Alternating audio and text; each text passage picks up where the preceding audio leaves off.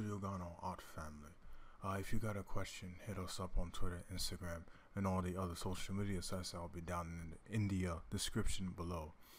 So today I'm going to be showcasing to you guys my Copic markers, the Copic markers that I use.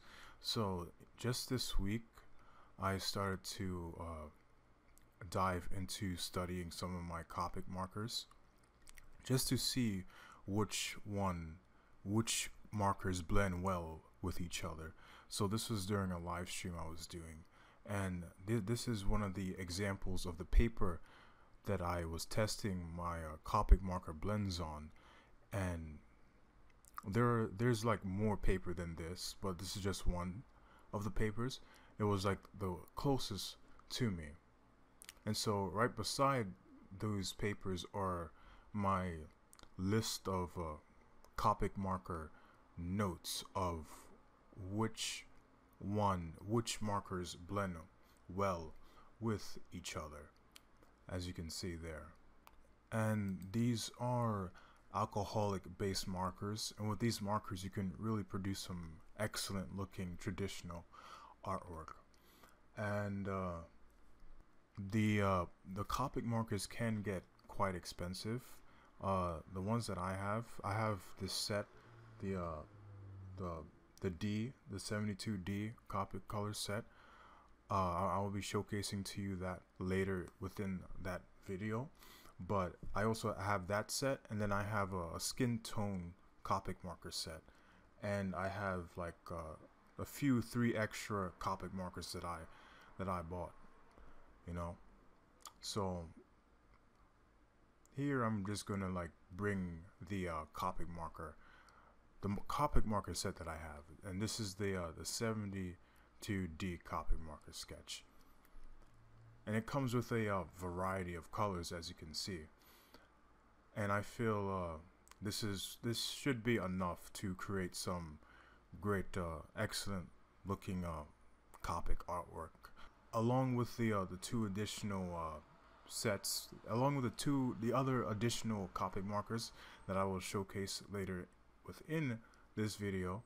And if you couldn't tell, this video is pre-recorded, so I'm just commentating over it, and I'm just showcasing to you guys the set.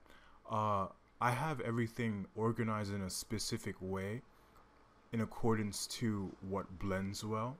I don't believe it was like organized this way by default, but I organized it a certain way depending on which Copic marker blends well, so I could have it easily accessible. Okay, so like these are the three markers that I bought.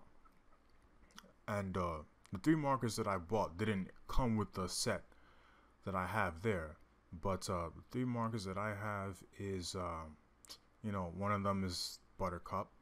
I later like reorganized them so I could get three of them visible into the camera. So so yeah, these are the three sets that I have. Okay, so there was neutral gray, Buttercup, and then there's mustard, which is what I use for the yellow color, or golden.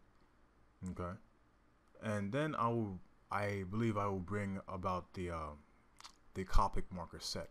Now this Copic marker set is for skin tones here. It originally comes with 6 different skin tones. I just put an extra marker there because I felt that it goes great with skin tones, and that extra marker came from the 72D set of colors, you know. So I just placed it into the skin package just cause I felt that it made a really good skin color texture. Okay, and also I'm going to showcase some like really sexy whiteout tools. Okay, so so I have like the Copic marker opaque whiteout. I don't believe it's like it's useful. I mean, it's whiteout, but it lacks the control. So I ended up, you know, just throwing that away, saying no to it. You don't want that. What you want is a pen whiteout, which not only it gives you more control because it's, you know, it's shaped like a pen, but it's whiteout as well, so you have more control, you have more hand motions as if it were a an actual drawing that you were controlling. So it's really good for erasing some ink marks and whatnot. And this is just a casual eraser to erase your pencil lines once you're done. And also, Copic markers really work well with the liter ink, so that's also recommended to have, because the liter ink is very strong and thick. And I believe in the thumbnail of this video, I will be posting the artwork that I use for Copic markers, like the artwork that I did after my Copic marker studies of seeing which blends well. I'm going to be posting that, and I already showcased everything, all the Copics that I used here in this video. And also, I'm going to be releasing my notes of which blends well, which Copic markers blends well, based on the Copics that I showed you today. So if you like some of those notes, I'll have those downloadable in the description, or you just comment and ask for it. That will be the video. Thank you guys for watching. There's a red subscribe button down below. You won't miss it. It's pretty red. And yeah, that will be the video. Peace out, guys.